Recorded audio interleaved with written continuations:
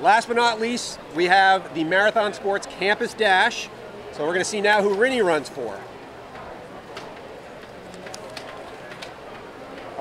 Okay, this is actually, Bay State won again, but Bay State, I'm sorry, the rule is she's not going to race for the same team twice. Sorry, guys. I'm with you, Mark. Let's throw that one That's away. right. Get rid of that. Let's pull another one. Yeah. Let me stir that up a little bit. All right, all right. That Bay State team, they must have they added this a bit. Well, they have 4 teams actually competing. They do? Yeah, see, okay. they're big. Yeah, she wouldn't want to be on their running team. No. Oh, Central Mass Multisport. Newbies to the team challenge at TRI-MANIA. Central Mass Multisport, you have got Rinny running for you. Well, that concludes this event.